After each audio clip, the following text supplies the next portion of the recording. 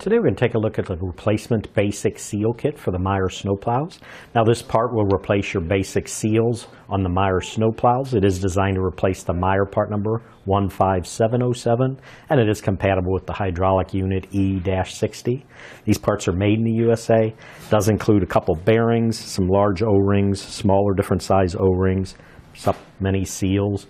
But that should do it for the review on the replacement basic seal kit for the Meiter Snow Plows.